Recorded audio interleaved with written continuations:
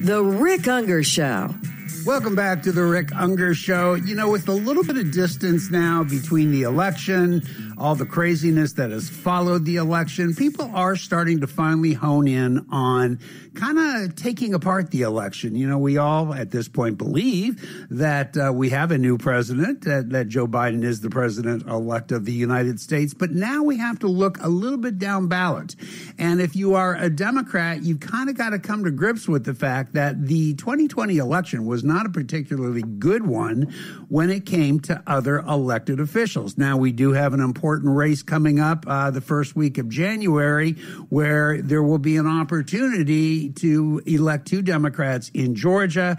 If that were to take place, you would put the Senate into a tie, and of course, the vice president breaks all ties, so it's controlled back to the Democrats. But you got to wonder, in a year where more votes were cast than any of us can ever remember, why did the down ballot Democrats do so poorly? We're here to kind of walk us through this is our friend Bernard Whitman. Bernard is a Democratic strategist, a former Bill Clinton and Michael Bloomberg pollster, and the founder and CEO of Whitman Insight Strategies. Hey, Bernard, welcome back. Thanks so much for having me, Rick. How are you today? I'm doing well. I hope you are too. I am. Thank you so much. Good. So, what happened here? I mean, at this point, we do need to come to grips with this and kind of figure out why did it go so badly for down ballot Democrats? Well, you know, I mean, hindsight is 20/20, but I actually think I spent a lot of time thinking about this, and I think the reason is quite clear to identify, much harder to solve. And that is, I really do believe the reason the Democrats really failed to knock off even a single Republican incumbent in the House, and likely lost a dozen marginal district members in the House, and we did sort of very little pickup in the Senate, is that our messaging, our down ballot messaging, was largely a nationalized anti-Trump message, which was quite effective in bringing down the top guy, because Trump lost. You may not still realize it, but he lost. But it didn't do anything else. We really did not bring it down to the community level. We didn't bring it down to the local level. We didn't speak in local language. And I believe that, honestly, the key to strengthen our majority in the House and finally winning back the Senate after so many years, and potentially on January 5th, potentially by the thinnest of margins, is to speak very clearly, very plainly, and very directly in economic terms. We need to cast all of our messaging in economic terms, whether it be about the environment, healthcare, infrastructure, jobs, racial and social equality, student loan to immigrant, whatever it is. And we cannot simply run a nationalized, and we won't obviously have the ability, thankfully, or opportunity to run against Trump, but trying to nationalize local races just doesn't work. People don't live in the nation, they live in their community. Yeah. And you know, time after time after time, we see re-election rates for incumbents sky high. We need to break that. You know, it's fascinating. It gets a little bit confusing because it used to be that the saying went all politics was local, and then we hit a point where the saying changed and it was, well, all politics is national. You seem to be suggesting that, well, national elections may be national, but local politics remains local. Are you also saying that our candidates just didn't focus enough on issues?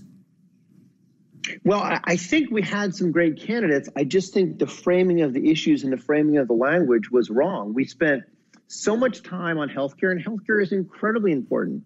But the healthcare message was about protecting pre-existing conditions, which people certainly care about, and tying that to Trump and tying that to the Supreme Court and tying that to the Trump administration's, 3.5-year effort to try to get rid of Obamacare. That's all well and good. But let's remember, we're in the middle of a pandemic, yes. But that pandemic, which is a health issue, has wreaked economic catastrophe. And even before the pandemic, when the economy was so-called rolling along, it was rolling along for those at the top and running into the ground for those in the middle and the bottom. And we need to understand that all politics, and I'm not sure whether it's Tip O'Neill, I always think about Tip O'Neill when the saying comes on, all politics local, but all politics is also local and economic. And if people are worried about their jobs, if people are worried about putting food on the table, if people are worried about, yes, buying their medication, but still buying prescription drugs is a healthcare issue, but first and foremost, it's an economic security issue. If people are worried about racial and social inequality, that is largely driven by economic disparity. And we have to reframe the language in terms of basic economic principles that can be discussed by everyone around the kitchen table, whether you're rich, whether you're poor, whether you're white, whether you're black, whether you're Latino, whether you're Asian, whether you happen to be a progressive, whether you happen to be a conservative, whether you happen to be a liberal, whether you happen to be in the suburbs or the urban areas or the rural areas. We need to get back to understanding and speaking language that everyday Americans can understand, and framing that in economic terms that really people can see a difference in their pocketbook. Interesting. If you are just joining this conversation, we're speaking with our friend Bernard Whitman, Democratic strategist. Bernard, and what we're trying to figure out here is it went well, it appears, for the top of the ticket in the 2020 election, not so much for people further down the ticket. We did not gain one Republican seat in the House of Representatives, but we lost some Democratic seats, and we don't know quite yet how it's going to turn out in the Senate. Bernard, is it just possible that the 2020 election was an anomaly, that you just couldn't overcome the Trump question? I mean, it was so big and so glaring that it was just hard to get people to focus on other issues. And if that is the case, it still doesn't explain why Democrats actually lost seats. Yeah, I mean, I think the answer to your question, I believe, is 100% yes. Was it an anomaly? Yes. I think it was a double anomaly because Trump is such an anomaly. And of course, we had a global pandemic and an economic meltdown, which sort of, is anomalous in and of itself.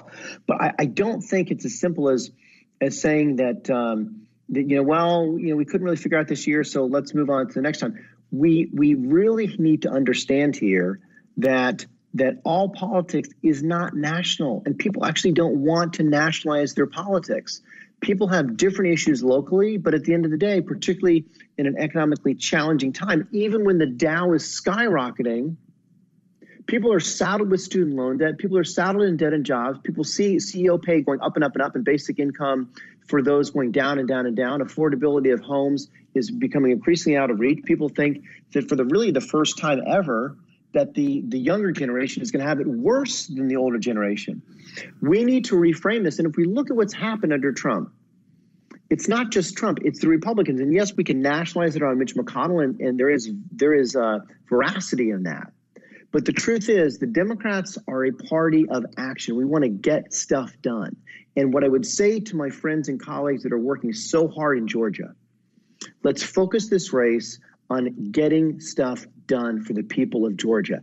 Resist the temptation to bring this national, resist the temptation to talk about Mitch McConnell. This is about making sure that the people of Georgia have an economic future that is better than the present and certainly better than the past. And speaking in terms and language and programs that people can understand about student loan forgiveness and about infrastructure investment. What is infrastructure investment? Yes, it's rebuilding roads and bridges and highways and all that, but it's actually putting jobs in people's communities. What about this whole Green New Deal? The Green New Deal is terrible languaging.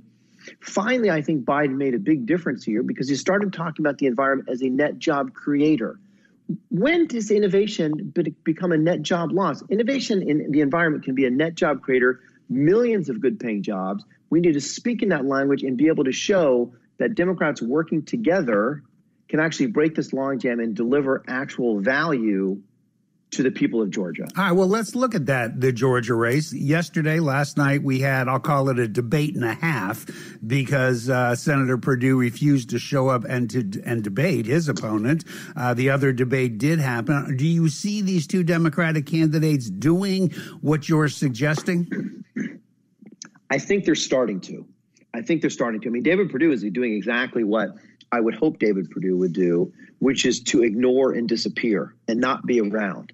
Because that visual, as absurd as it was, really shows that the one person in this two-person race that's actually showing up to work for the people of Georgia is Jon Ossoff. It's not David Perdue. And I think, there's so much, we're going to spend $500 million in this Georgia runoff. It's an absurd amount of money.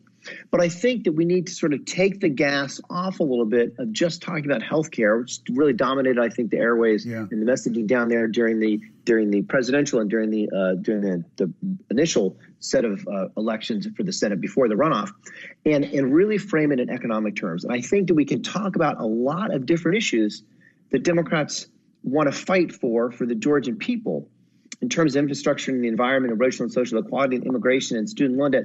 But we need to all bring it back to economics, to putting money in people's pockets and getting this economy back to work for the average person. Strikes me as pretty good advice you'd hope they would take. It's going to be interesting. We don't have a lot of time to dig into this, but I'm very curious what is likely to happen in 2 years when we have congressional elections again. Obviously, it works to the disadvantage of the party that's in the White House. Do you think we can regain some of those seats? And you got 15 seconds to answer. The answer is a cautious yes. Typically, as you know, the incumbent party loses seats. I'm hopeful that with an economic recovery, with the virus behind us, with Biden administration in control and Kamala Harris taking a prominent role in that effort, we can actually show we flipped the switch here on the economy. We've got people back to work. Let's spend another 2 years from 2023 to 2025 actually delivering more for the American people. Got to end it there, Bernard. I'm just out of time. Interesting conversation. Bernard Whitman, Democratic strategist, former Bill Clinton and Michael Bloomberg pollster, and the founder and CEO of Whitman Insight Strategies. As always, Bernard, we appreciate the insight. Thank you so much, Rick. I appreciate you having me.